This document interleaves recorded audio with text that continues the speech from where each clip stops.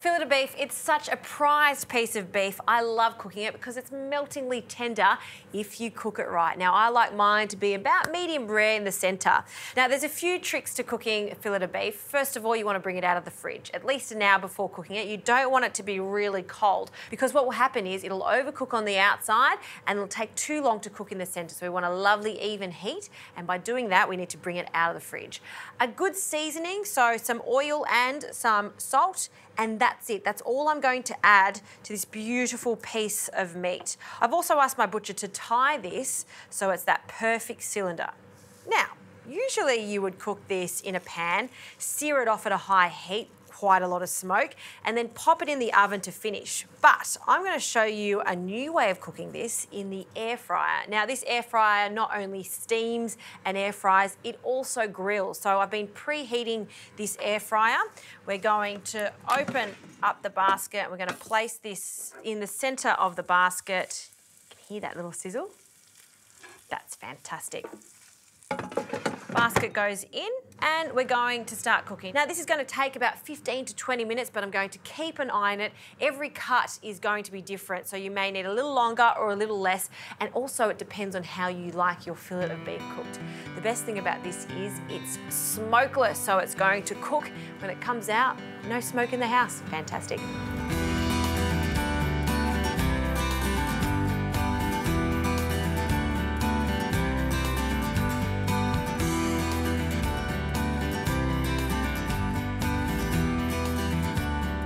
All right, this fillet of beef cooked for that 20 minutes and now it's just resting. You've got to let your meat rest so it is extra tender. And now I want to take off all of this string. It's kept the fillet of beef in shape, and just using some scissors is just the easiest way to do it. We'll take that off, and I want to cut into this to show you how perfectly cooked this is. So we'll just take off that little bit at the end. And then have a look how juicy that is, just right. I'm going to cut off a thick medallion to serve up. Oh, wonderful. And you can serve this with any puree you like. I happen to have some sweet potato and cashew nut puree, fantastic with fillet of beef. So we're going to add a big dollop of this in the centre of my plate. Spread that out, and that can be the bed for our beautiful fillet of beef. Can sit straight on top, and we've got to serve this with some greens. So I've got some kale, and this air fryer steams too, so it's so easy to quickly steam some beautiful greens like this kale as the meat rests. That is quite pretty.